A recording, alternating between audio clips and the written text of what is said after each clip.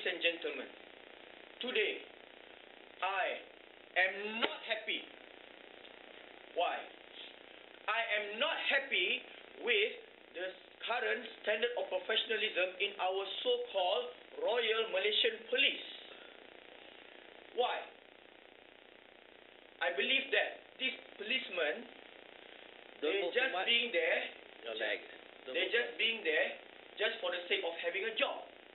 And my guess, and my personal guess is,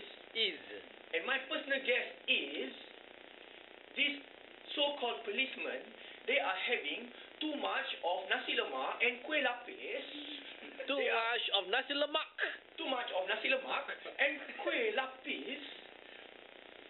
So their bellies are as equivalent as a 10-month pregnant mothers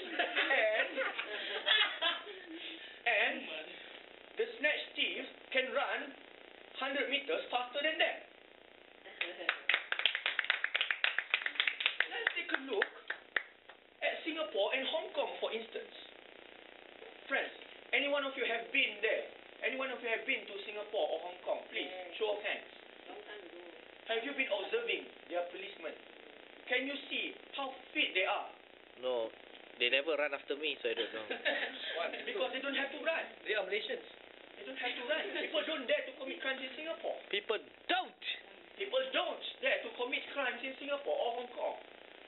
Because their officers are so fit, are so well trained, until to the point that these two countries can become one of the lowest criminal rates in the world.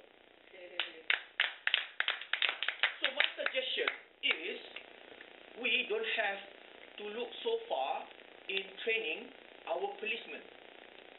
If I am the Inspector General of Police, I will assign batch by batch. I will assign batch by batch to send them to Singapore to have more rigorous training, so in order to make our country safer.